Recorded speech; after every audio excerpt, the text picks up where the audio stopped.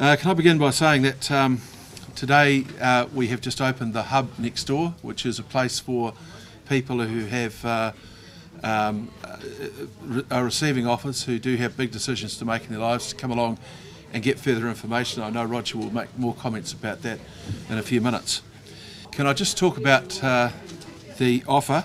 And in those offers there'll be the individual amount and the arrangements for people to consider.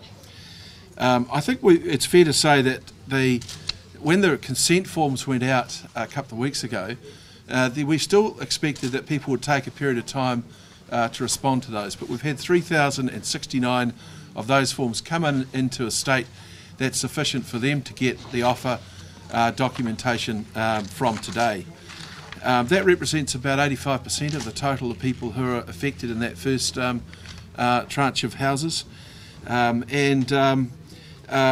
While we know that we mailed out around 4,000 of those, very few have not responded at this stage, indicating, I think, given the time that people had, quite a desire to move on with life. They still have more time to consider, obviously, the offer when it does arrive. So as of today, there are 4,063 consents that have been received and returned to CERA. 3,591 have been entered into the system, and their offer documents are coming out rapidly.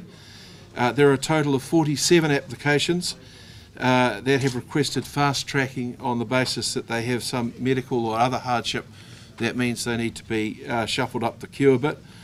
573 of the forms that we have received are going to need further information supplied because people have got things a little bit wrong, even, believe it or not, addresses and names of insurance companies. There were in that number, for example, over 300 that had missing information that we still need to collect, but we'll make individual contact with those people. There are a further 50 that have unspecified health needs that will need to be put into some sort of queue as well. And if there's anyone who has returned their documentation and haven't had contact from CERA and don't receive an offer document by middle of next week, then they should ring 0800 7464 2372. I'm sure that means something, but I can't quite recall what it is. But 0800 7464 2372 if there's no offer document or other correspondence from CERA by the middle of next week. If you include the kaipoi numbers that were out yesterday, this is a very, very big property transaction. And because it is over 5,000, 5,500 in fact, individual contracts, it makes it a very big undertaking, and the CERA organisation will commit to move as quickly as possible given the rather large numbers who appear to want to move on pretty quickly. It's a big decision for people. It's not one that they should make lightly, and we would hope that they take the time to read the two documents that will be included in their offer. Those two documents are, hang on, just sorry about that. Firstly, answers to your questions, and third is the purchase offer with supporting information.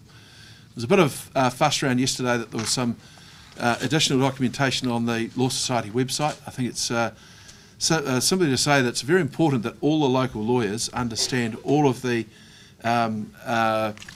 bits and pieces that are around and associated with the offers. These documents are written in incredibly straightforward and simple language. They'll be released publicly towards the end of next week. We want the recipients of the offer to receive them before there's a sort of a general trawl through them. But we would encourage people to sit down, have a read through those things. Many will have made their minds up, that's fine, but if people are a little uncertain, we do want people to take the time to find out what's going on. My final point is that we still believe the offers are very fair.